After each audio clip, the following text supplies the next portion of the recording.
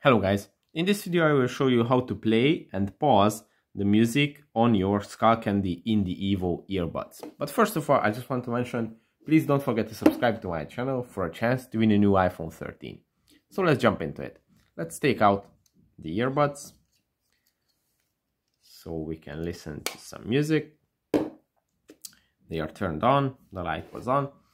And when you're listening to music, you can pause the music and start it again by tapping twice on the touch surface of the earbuds. It's very cool because you can do this on both sides. So if one of your hands are occupied, you can use any of them. So it's not a problem. In some earbuds, there is limited to just one side. You have to tap on the right one or anything. Here you can tap on any of those and the music will start and stop when you tap again. As you can hear,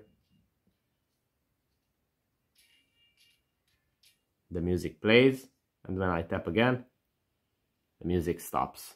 So that's pretty much it. I think this is a very easy to use and cool way. I hope this video was helpful for you. If it was, please consider subscribing and see you in the next one.